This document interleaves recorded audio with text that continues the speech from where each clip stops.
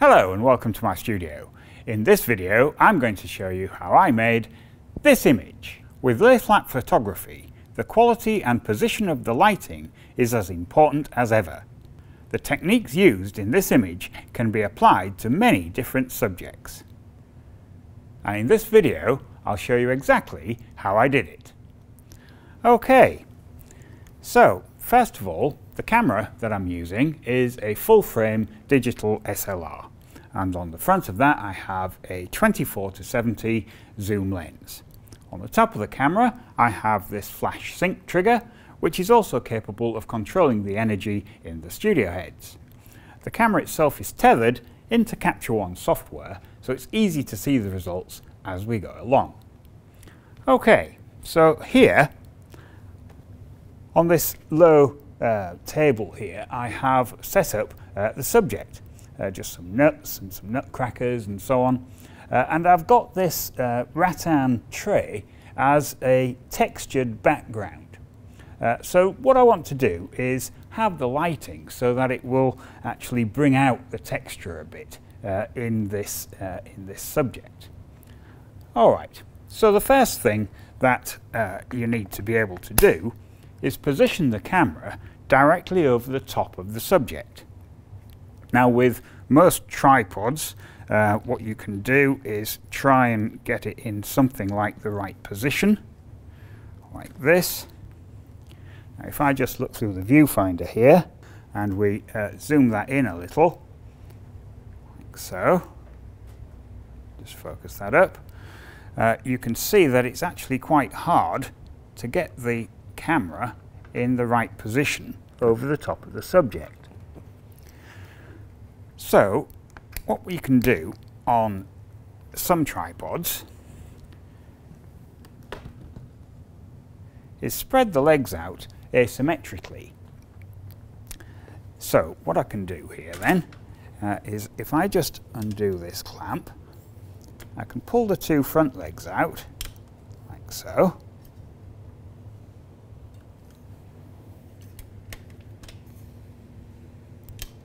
That. But I'm leaving this back leg as it was, and the reason I'm doing that is to make the whole thing lean over forwards. So now I'm much more over the top of the subject. So if I just reposition the tripod, like that, something like that anyway, and now replace the camera on the top, like so. I can back this up a little so that I'm more vertical, something like that.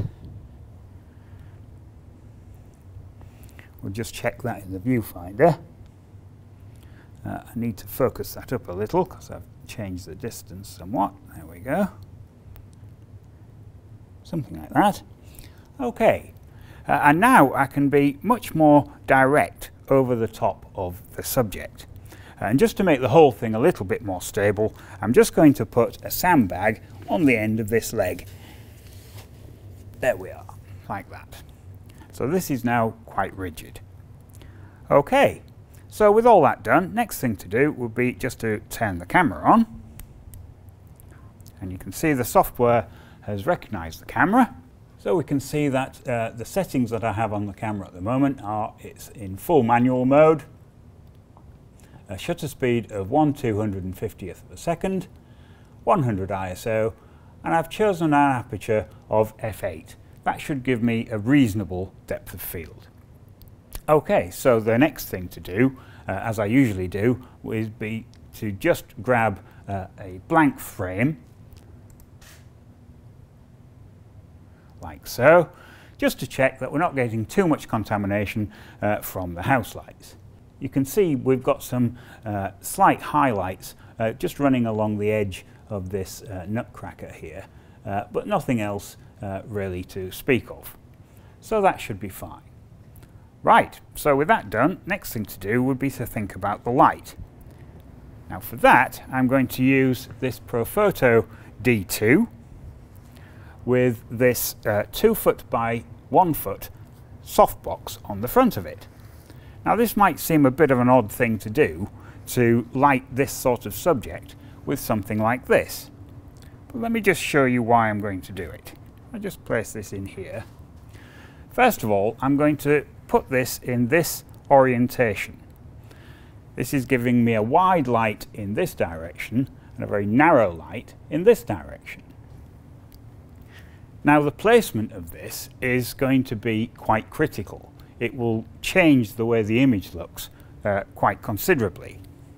So for instance, if I get this very close in, it will change the way the fall off of the light works, and it will also make the light very, very soft. So this is very close in to the subject, about there. So next thing to do would be just to turn this on, and just with an arbitrary energy level set, we'll grab an image and just see what we get. And we can use the software to grab the image like this. Okay, and you can see from this we're perhaps maybe a little bright. If I just turn the exposure warning on, yes, you can see that I've got some warning just along the top here, so that's exceeding the white point. So what I might do is just take maybe half a stop off the energy on this light, and it's convenient enough just to do it on the back of the light itself, like so. We'll just grab that again. There we are, that's a bit better. Okay, and you can see in this image that we have quite a lot of fall off across the image. This part up here is very well exposed. If anything, this bit down here is maybe a bit under. But there are very few shadows. The whole thing is very soft. So we're not really bringing out very much texture, although there's quite a lot there to start with. So what I need to do is reposition the light to give me a bit more texture. So first of all, what I'm going to do is just bring this back to about here. I'll just put that up a little so that it's at the same sort of angle. There we go. Something like that should do, I think. Okay, and now I'll just grab another image. Right, now in this image you can see that due to the inverse square law, we've lost quite a lot of the exposure here. So what I need to do is compensate for that movement, compensate for this distance. So what I'm going to do is add maybe 2 stops to that light. Okay, so now with that done, I'll grab that image again. There we are, that's brought it back. So if I now just flip between the two, that's what we had before. So it's all very soft, quite a lot of graduation across it. And this is what we've got now. So instantly, it's very much more even, but we also have a relatively hard shadow in various places. But that shadow isn't consistent. There's more shadow in one direction than another, and that is due to the shape of this softbox. Because it's long and thin, it's acting like a very soft light source in this direction and a very narrow light source in this direction. So you can see in the image here that there's very little shadow on the end of this nut, but there's quite a deep shadow behind it, and that is down to the shape of this light. Now in this position we're getting a reasonable result, but let's just see what happens if we move it even further back.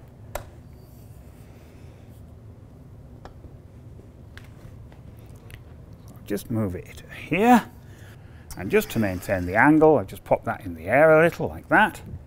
Now to compensate for that extra distance, I'm going to add another stop of energy. So just selecting that light, just grab that and add one stop.